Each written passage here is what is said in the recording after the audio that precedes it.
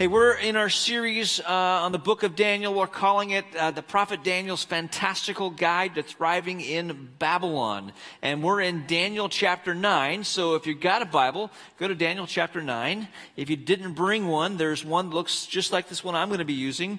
And if you go to page, it's in front of you there in the pew rack, go to page 734, you will find Daniel chapter 9. If you're not used to navigating your way through the Bible, on that page you'll see two columns. You see a big number 9. That's the chapter number. The little numbers in the sentences, that might be kind of weird. You're not used to that as you read books. Those are verse numbers, so it's kind of like an address, a way to find your way. I'm going to be reading here in a little bit from Daniel 9. A lot of you probably know or seen the classic movie, The Wizard of Oz. Know the story of Dorothy, who's running for her life from a tornado. This tornado is kind of sucking up everything in its path, and she's looking for cover. She tries to get into a cellar. The cellar doors are locked. She can't get in there, so she runs into the house, and she's hiding in her bedroom. And as she's in the bedroom, a window shutter is loose, strikes her in the head, knocks her unconscious. She comes to as the house is spinning round and round in this twister, and it comes down with a thud in Munchkin Land, which then prompts the beginning of a long journey that she's going to have, and she's going to meet some friends along the way. A cowardly lion in search of courage, a tin man in search of a heart, and a scarecrow in search of a brain. They make it to this place called the Emerald City in search of Oz. And at the end of the story, at the end of this journey, Dorothy has a longing in her heart, and the longing is to go home. And there's this good witch. Her name is Glinda, and I hope I'm not spoiling this for you. Right? We've all seen this, right? And she says, here's how you get home. She's supposed to click her ruby slippers together and say, there's no place like home. There's no place like home. There's no place like home. And as she says this, her Technicolor dream world of Oz is transported. She's spinning again, and she returns to the sepia tone colors of Kansas, which, no offense to those of you who are from Kansas, but she comes and she's so excited to be home. And I think we can relate. If maybe you've been on a business trip and you've longed to be home, or maybe you've been on vacation and you've longed just to be back in your own bed, or maybe a hard day at work and you're coming home and you've got two little kids that are run down the driveway, throw their arms around you. A great place. A home is like a place to be accepted and loved unconditionally, and there is no place like home. And when you get to Daniel chapter 9, this is Daniel's longing. He wants to go home. In fact, as he's longing to go home, these chapters, when you get towards the end of Daniel, they're actually out of order chronologically. Thank you for those of you who helped me say that. This is in the first year of King Darius, and so this chapter happens before the lion's den situation in chapter 6. And he's reading in the prophet Jeremiah's scroll. He's reading about this exile, and he's likely reading Jeremiah chapter 29, verse 10, which says, "You will be in Babylon for 70 years, but then I will come and do for you all the good things I have promised, and I will bring you home again." There it is.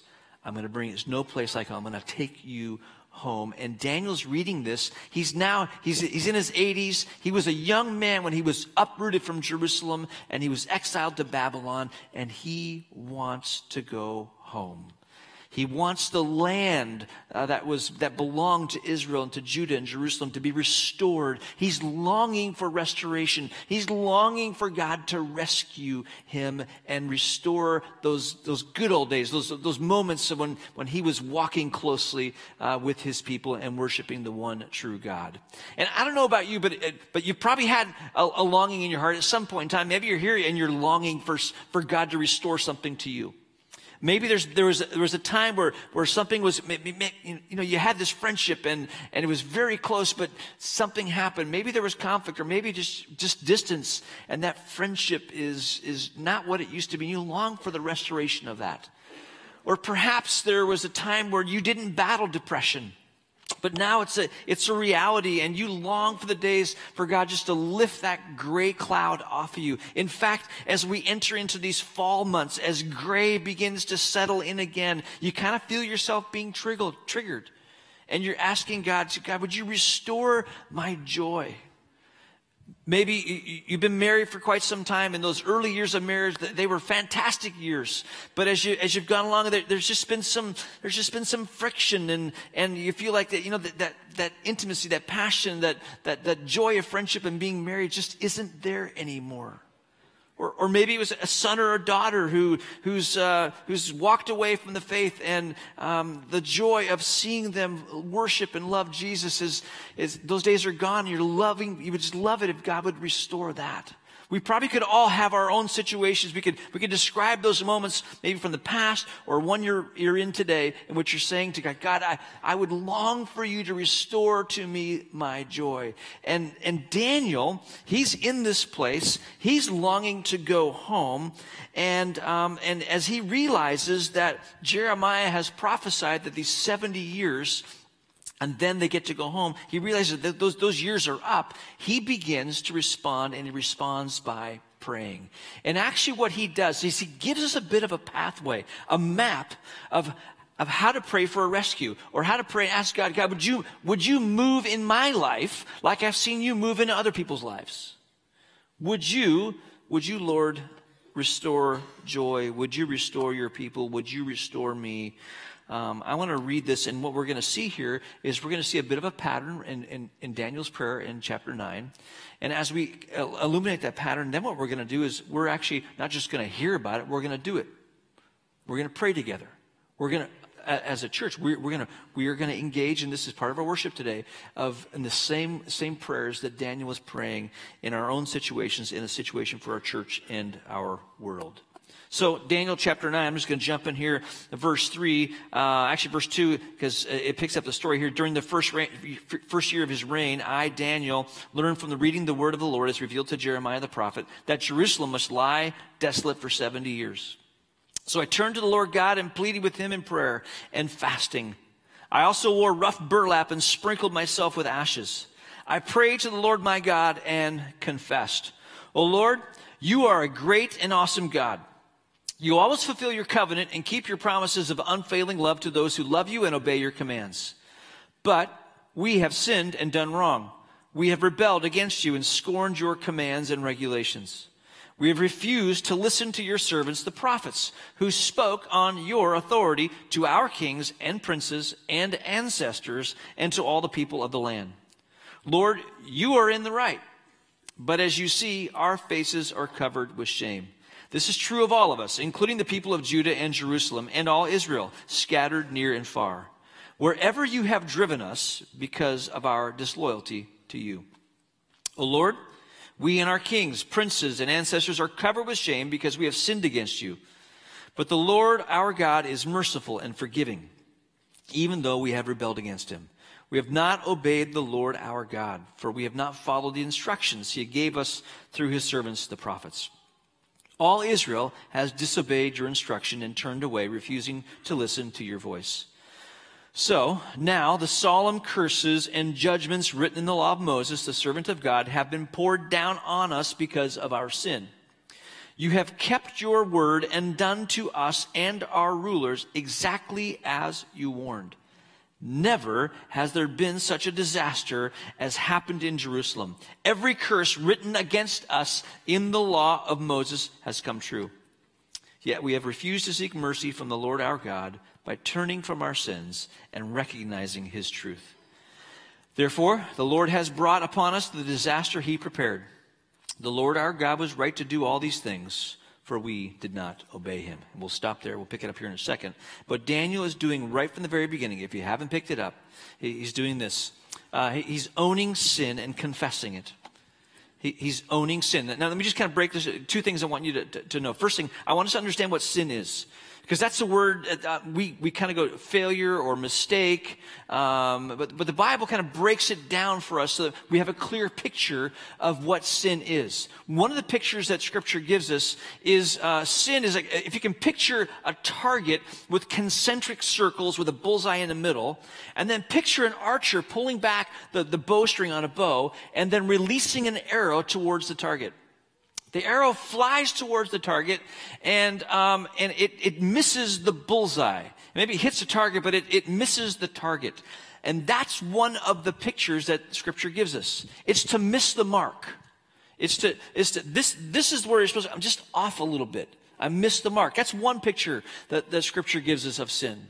But there's more. There's a second, there's a word that's used. Some of you prayed this when you grew up learning the Lord's Prayer. You prayed, Lord, forgive us our trespasses as we forgive those who trespass against us. It's to trespass or to cross a boundary that we shouldn't cross. A lot of years ago, and I'm banking that this is so long ago that the statute of limitations is over so I can share this story, that I was hunting. It was deer season. I'm with a friend. We're in a truck. We're driving down a logging road. To the left on the road, this is huntable land. You can hunt over here. To the right, you're not even supposed to put your foot on this land. It's illegal to go over there. We're driving down this road. I'm with a friend. I'm looking to the left, and I'm looking for deer. My friend stops the truck, and he's all excited, and he turns the truck off, and he gets out of the truck. He grabs his rifle, and I'm looking over here to the left. Right, I do not see a deer, which is not unusual. I'm colorblind, so I have a hard time seeing them anyways. And he grabs his rifle, and then he lays it across the hood of the truck and aims up to the right. And I'm like, what is going on here? And I'm looking up to the right, and then I hear the crack of a shot. And he's excited, and he takes the rifle, puts it in the back of the truck, and he runs in. He goes, I just shot a deer. It's up there. And we're not supposed to go up there. And I looked at it. I know. And he's quick. We got to run up there and drag that deer across the road and get it to the right, get it to the legal side.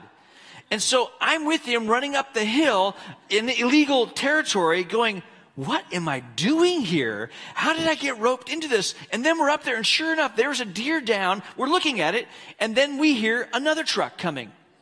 And he says, quick, hide. They can't see us up here. We'll be in big trouble. So I'm behind a tree like this, and I'm literally thinking to myself, I'm like, there's no place like home. There's no place, like, right? That's where you're at. I'm thinking, I'm an elder of a church. How did I get myself in this position? This is not going to make the papers. This is not good. And the truck goes by. They don't see us. We get down. And then we drag the deer down. He says, here, you tag it. You can have it. I'm like, I do not want this deer. I want nothing to do with this whole situation. I don't know how I got into this. And we crossed the boundary. And sometimes people cross boundaries and they drag you with them. Right? And you know what it feels like when someone crosses a boundary with you. You know the feeling. You know what you feel inside. And friends, this is what God feels. When we cross boundaries with him, we go places that we shouldn't go. He has those same feelings. He calls this sin. Sin is to miss the mark. Sin is to cross the boundary. It's to trespass. And the third thing that sin is lawlessness. It's a spirit of lawlessness. The best picture I can give you, it's when you tell your child to go clean their room, and you tell them again and again to go clean the room, and finally they go clean the room. They're going to go clean the room, but they're going to let you know that they don't like it. And so they're just going to stomp their feet all the way to the room, and they're going to clean the room, but they're going to make a scene. That's an attitude of sinfulness. And what Scripture teaches us about sin is that, yes, it's missing the mark. That's true, but it's also crossing boundaries. But it's also what's going on in our hearts and our minds and our attitudes as it relates to God. And Daniel is praying for a rescue. He's praying for restoration. And so he's confessing sin. But note this, he doesn't just confess his sin. He confesses our sin. He's bringing the collective sin of the people before God. He's going to confess his own wrongdoing, places where he missed the mark, or he crossed a boundary, or he possessed an attitude that he shouldn't have. But he's also confessing and owning the sin of his people. And he's reflecting to the Mosaic law. He's probably going back to places like Deuteronomy chapter 28 and realizing that we're just getting what we deserve.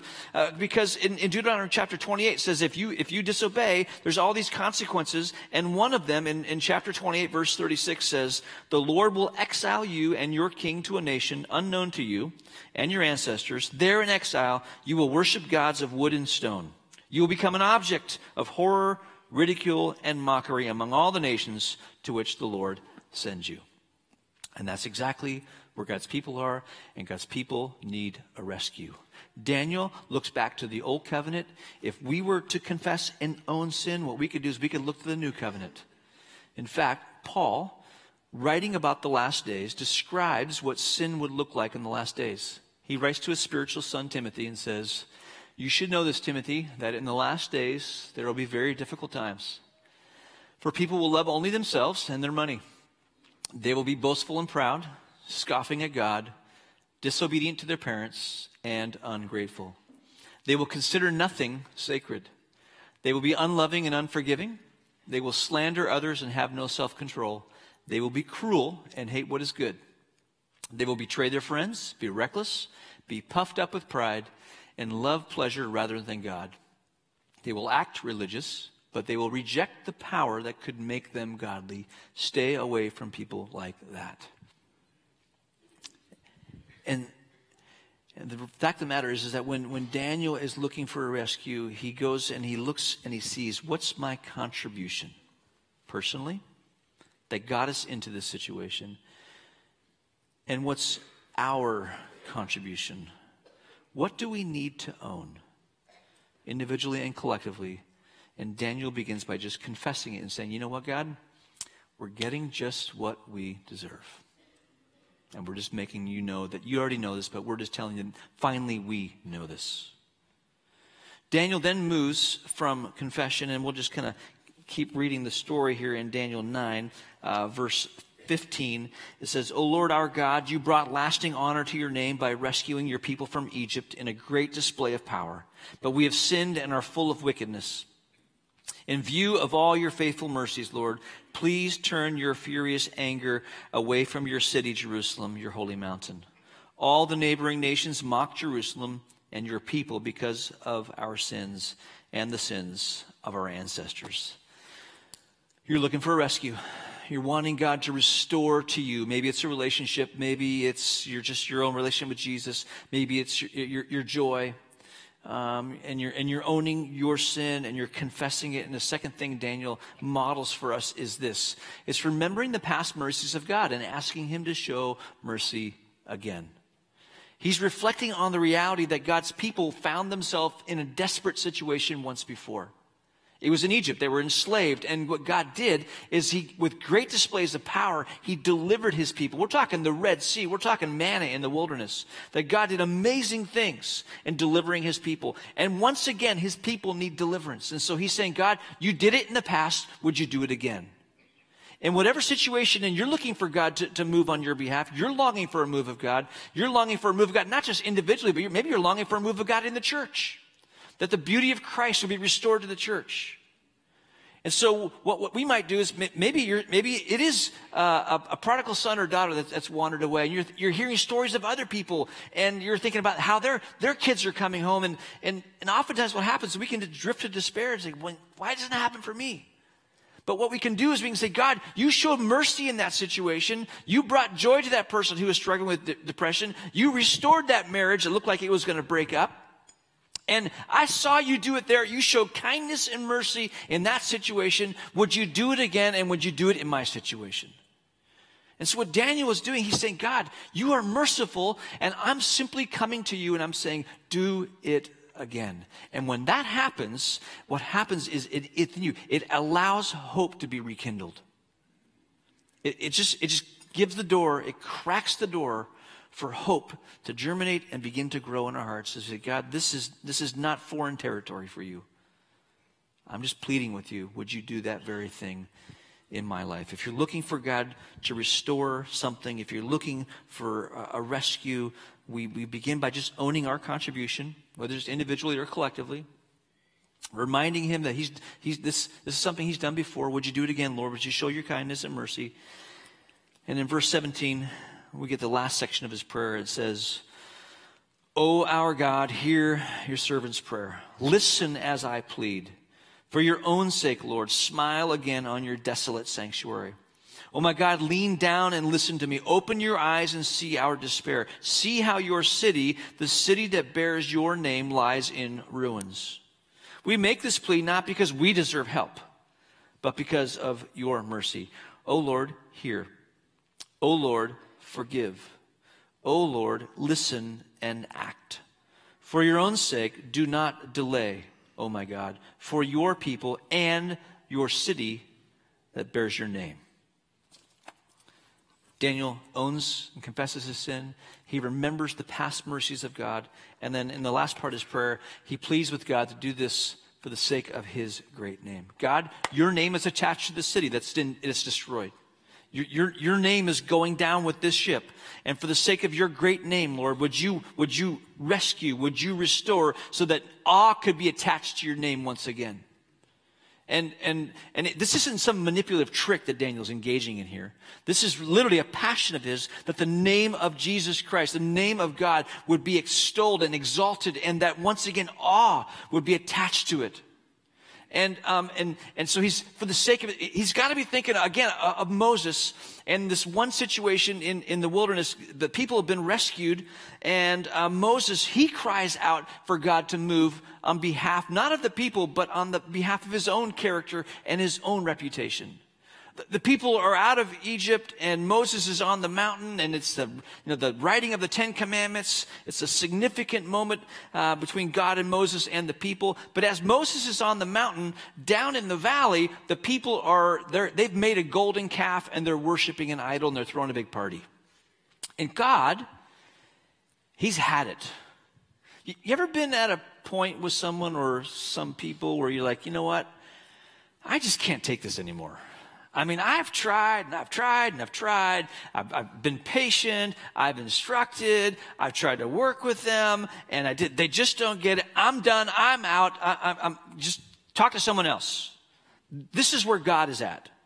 In fact, he's come to the point where he's like, you know what? Here's what I'm going to do, Moses. Well, what's going on down there? What I want to do is I'm just going to wipe those people out. I'm going to take my Etch-a-Sketch. I'm going to shake it. I'm going to start all over again. But with you, I'm going to make a great nation out of you. And what Moses does is he exercises amazing spiritual leadership. Listen to what Moses and what he says to God. He says, Lord, why are you so angry with your own people whom you brought from the land of Egypt with such great power and such a strong hand? Why let the Egyptians say, their God rescued them with the evil intention of slaughtering them in the mountains and wiping them from the face of the earth? Turn away from your fierce anger. Change your mind about this terrible disaster you have threatened against your people. Remember your servants, Abraham, Isaac, and Jacob. You bound yourself with an oath to them, saying, I will make your descendants as numerous as the stars of heaven, and I will give them all of this land that I have promised to your descendants, and they will possess it forever. So the Lord changed his mind about the terrible disaster he had threatened to bring on his people. The reason Moses intercedes is not necessarily for the sake of the people, but for the sake of what the world will say about God. Friends, when we're looking for a rescue, when we're looking for a restoration, and especially when it comes to, we're talking about thriving in Babylon, and we're talking about the church, our church, the Big C church, Salem Kaiser, U.S. church, a global church. Oftentimes we see such a huge need of restoration and for God to make his name great in the church. And we also long for that in our families. We long for that to be our own experience. And so Daniel shows us a pathway in which we can own our contribution to the mess that has been created, individually, collectively. And then we can ask God for his mercy. He's done it before. God, do it again. And we can ask him to do it for the sake of his great name. Not our name, but for his name. So today, we're going to do that very thing. Laura and the team are going to come join me out here. And we're going to enter into this Daniel prayer. We are going to own our sin and confess it. We are going to ask God to show his mercy. And we are going to ask him to make his name great. And at the beginning, what we're going to do is when it comes to owning our sin in our confession, I'm going to ask you to do something. There should be paper in the pews. There's like a sermon notepad. You can just peel off a paper. I'd love it if you grab one of those. And there should be pencils in the pews there. And you could probably borrow one here. And I would love it if we would just think about okay, Lord, where am I asking you? Where do I want you to move? And it's okay to start individually. Okay, God, here's where I want you to move in my life. And then here's where I want you to move in your church. And you would begin just to start confessing, Lord, here's my contribution to the mess that has been made. And you just write it on there. Think individually and then think collectively. And just spend some time praying through that. And then what I'm going to ask us to do is, as an act of worship, when you're ready, to come and to place your paper, fold your paper up. You can just put it in one of these baskets up front. We have baskets up in the balcony, towards the back of the balcony. Just when you're ready, you can come and you can take your confessions and put them in the basket. And now maybe you're wondering, okay, so I don't know where to start. Let's just seed some of the things that we might want to confess from that passage in Timothy that Paul wrote about. I just pulled some of these topics out of that passage, where Paul talks about in the last days there'll be a love of self, a love of money, boastful, proud, scoffing at God, people that are disobedient to their parents, ungrateful, that nothing is sacred anymore. There's people who are unloving, unforgiving, slanderous.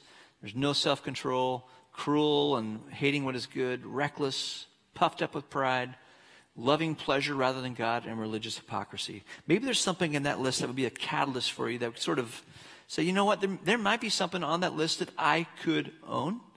And that actually makes me think of something else. And as I look at the global church, I think, I think this is something we need to confess collectively. I would love it if we would just take some time, write that down. And Lauren and the team are going to lead us. We're going to just sing some songs of confession, and we're going to pray, and then we're going to ask God to show mercy and ask him to make a great name. And would you, when you're ready, would you enter into worship and begin doing this by spending some time confessing? Let's worship our Christ.